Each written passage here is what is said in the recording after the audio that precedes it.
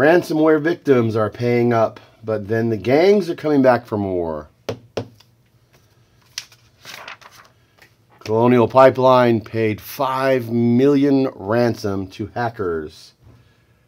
Basically, to get their crap back. And then, ransomware victims pay cyber criminals to save family photos. This particular Niedermeyer family paid $800 ransom to get precious family photos of their 3 young boys back.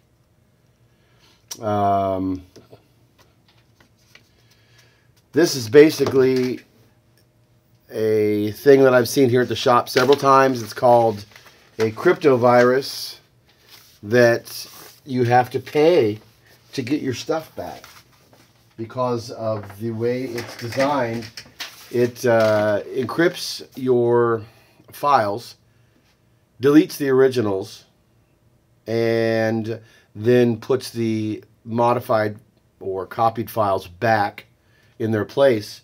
And anytime you want to look at any of these, it will not let you. It will lead you to a website or a pop-up saying you have to pay in Bitcoin. I mean, there's really no real way of ensuring you'll get your stuff back. But they sure will get money in Bitcoin from you. Okay, so that's one way.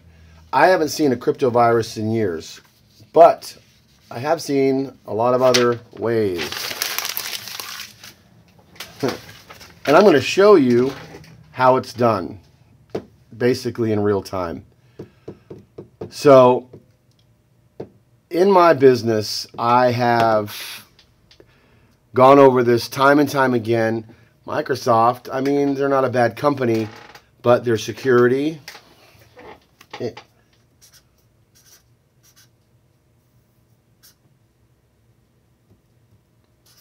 sucks. Now, I'll show you what's up with this. Okay, so you've got lots of different services, mail, cloud stuff. I'm just going to go over a couple of them real quick to start this out. Top of the rules is got to be iCloud. So, iCloud. iCloud is the best. So I've had people, let's say, come in with a MacBook and their MacBook's dead. They bring me their new MacBook and I go to set up their MacBook, and when the information is put into the new computer, it immediately has to contact another Apple device owned by the same customer in order to authorize the login and therefore the syncing of the device. And that goes with MacBook, iMac, iPhone, all of it. So that's good. It's called two-factor authentication. That's the method they use. Number 2 is Google. Google is by far, as far as all-around services, Google is by far the best. I've had people literally in the same room with the same network with 2 different devices, and they can't log into the second one using their own information because the security is that tight. Basically, they have to get like an authentication text or something like that. So Google uses two-factor authentication as well as geolocation to help determine if that's a authorized sign-in. Next is your free services, you know, like Yahoo.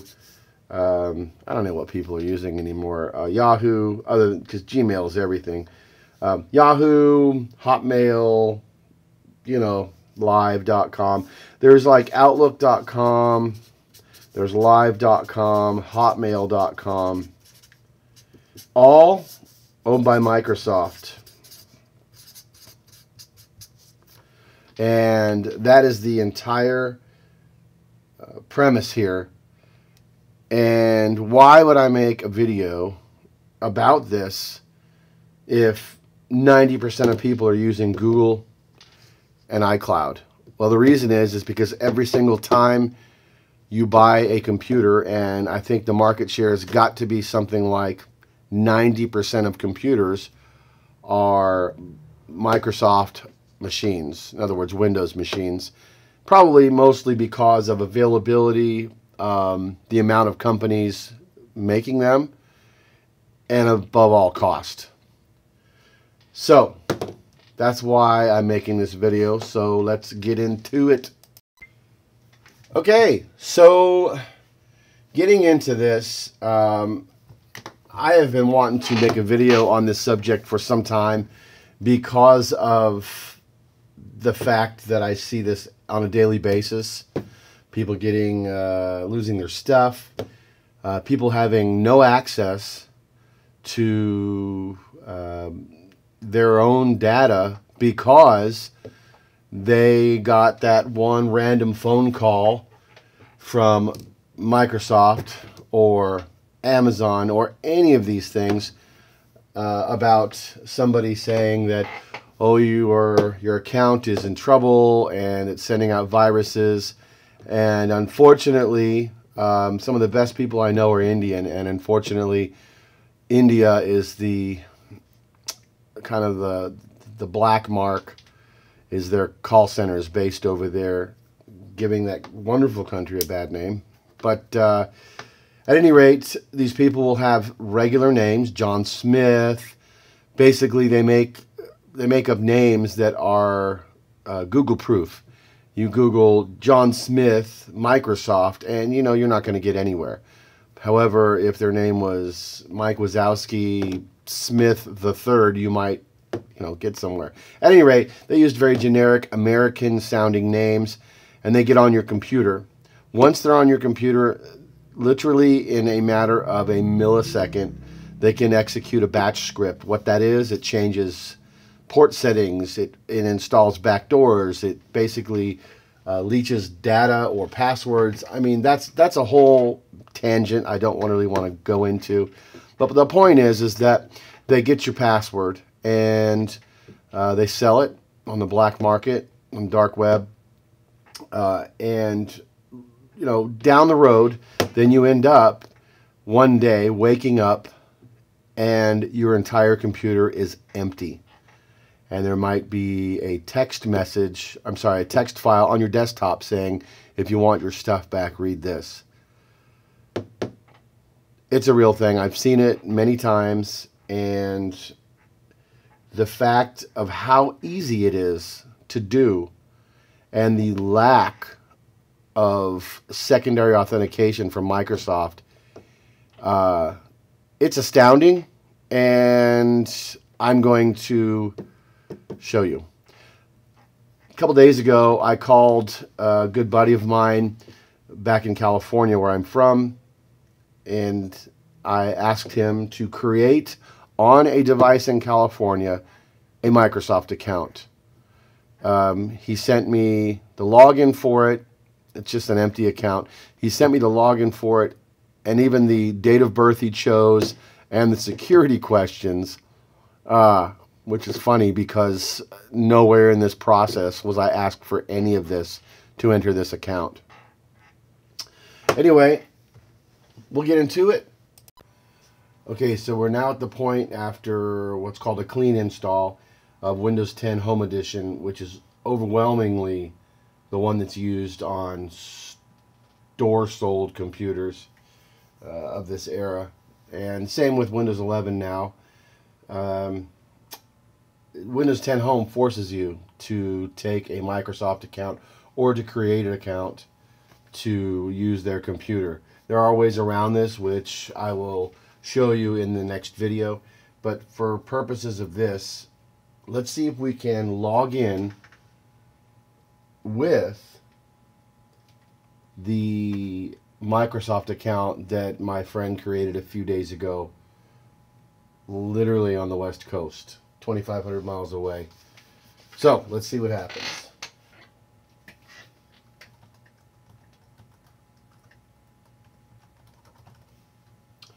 All right. Let's see what happens here. Wants the password.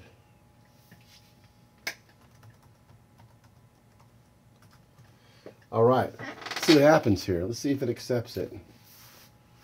Oh, let's try again.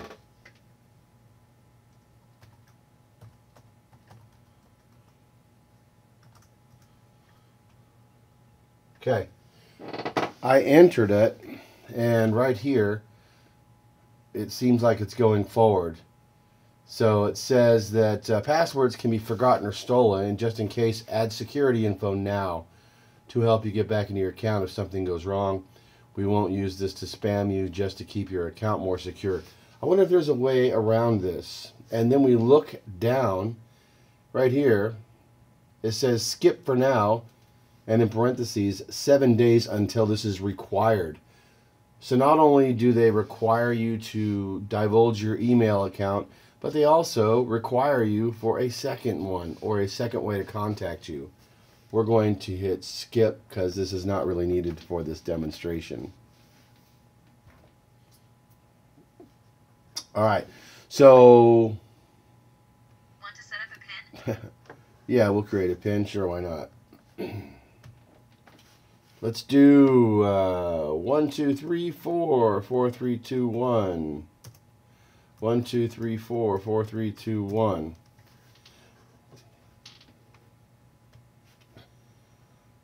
Okay, so I'm going to cut it here, and once we're in Windows, we will show you the rest. Hey, look, a nice, fancy new Windows 10 install. Okay, so we are now on Windows. Sorry for the view, and it's kind of hard to see, but I'll explain everything. So, looking down here, there's the OneDrive icon. It says OneDrive is updating.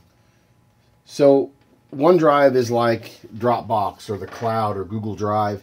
It's basically the built-in system to put all your stuff in the cloud. One thing of note is that if you go to your user folder on this computer, you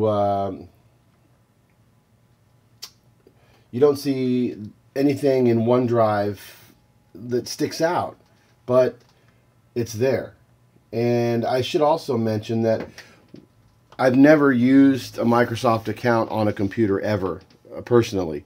So it was kind of interesting that when I just did this a minute ago and set it up, that it asked me to buy, or it tried to set me up with Xbox Game Pass, 4 or 5 different things it wanted me to buy or register for, or here, take this.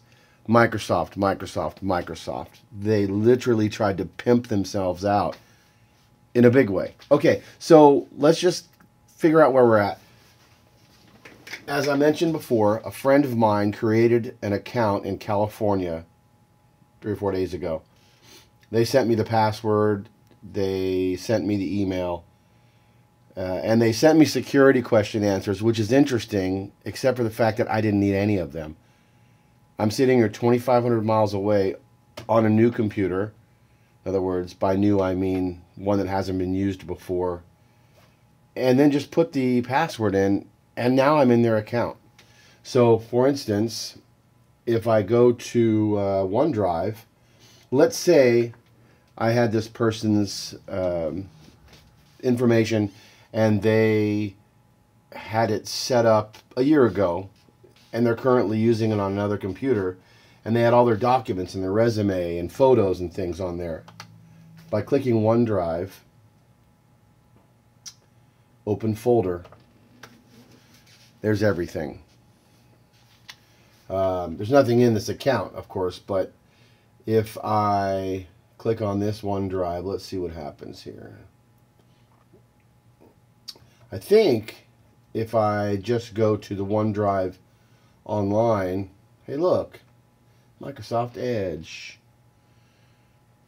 Alright, so what's interesting is if this went the way I'm assuming it did, all I need to do is go to Outlook.com, and there's several different, Hotmail, Outlook. There's several ways to the same destination with Microsoft.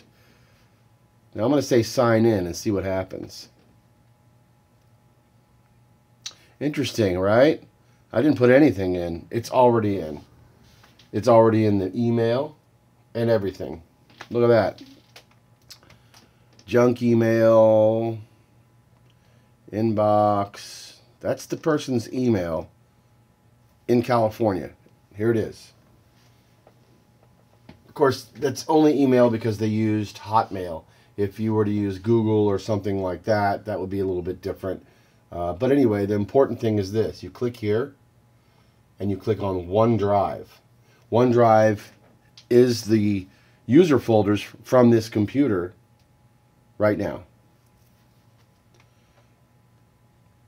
Let's get you started. So I'm going to hit Start, Next. Let's get started. This is what would have been done, whenever this account was set up. So let's see here. All right. So let me give it a minute to set everything up on Microsoft's end, and I'll be right back. Okay, so just now I created a folder on the desktop called Desktop Stuff, and a document, just a blank text document. And there they are in the cloud, in the OneDrive in the cloud. So there's that. So I'm going to try something here. I am going to shut down this computer completely. Now let me show you here. In the OneDrive folder on this computer, there it is, Desktop Stuff, new text document. It's on this computer itself. So I'm going to shut this down. Now let's say this computer is in California. Let's just pretend. Okay, and meanwhile, 2,500 miles away. Okay, so I have to explain what just went down off camera because the way I have my camera set up, this is a new batch of equipment. I'm still learning it, but it would not allow me to record the same feed that I am viewing. So anyway, let me tell you what I just did. I just opened up on a completely separate computer, opened up the web version of Outlook.com and logged in with the same information that I created, or that was created in California for this Microsoft account. And this computer that lives in California, I created a couple of folders, and they were in OneDrive as previously shown. So when I logged in via the other computer to the Microsoft account, it let me right in. Microsoft asks for, security questions and, birthday, things like this. Didn't ask for a damn thing to log in, even though theoretically this was in a completely different part of the world. So I logged in, clicked on OneDrive, and lo and behold, there were the folders and files that I created on this computer in California. So I clicked on them and clicked delete. And then I clicked on the recycle bin within the Microsoft account we're talking about and deleted them there too. So think about this. A hacker, just from clicking something on Facebook or putting your password in where, is not to be trusted, somebody got into your account, they save everything of yours, they delete everything of yours from your account, and then they send you an email saying that, hey man, pay me some Bitcoin and I'll put your stuff back. So let's see. There's nothing on my desktop here. Let me go into a folder on this computer let's say this guy wakes up in California, goes to his computer, opens it up, and look at this, completely empty. That's how easy it is to completely burn somebody's business life or personal life to the ground because of a Microsoft account and because of the security. Absolutely terrible. Anyways, so now that this has been demonstrated, I am going to make another video on exactly how to get completely around this and not use Microsoft account to completely cloud your whole computer. You can still use OneDrive just like you can use Dropbox or Google Drive and just put certain things in there for safekeeping. In other words, use a local account on the computer and then hook up OneDrive and put some things in there for safekeeping in case your computer, dies or your hard drive goes south. Then you could get a new computer, log into OneDrive, and there's all your files that you wanted to have safe. But you shouldn't have it linked there. So anyway, look for the second video coming up in just a few minutes, and it will explain how to get around all of this. What I'm going to do is I'm going to do another install of Windows 10 on this machine and then show you exactly how to get around having to use a Microsoft account. And this does work for Windows 10 Home and Professional, as well as Windows 11 Home and Professional. So we'll see you in the next one. Thank you.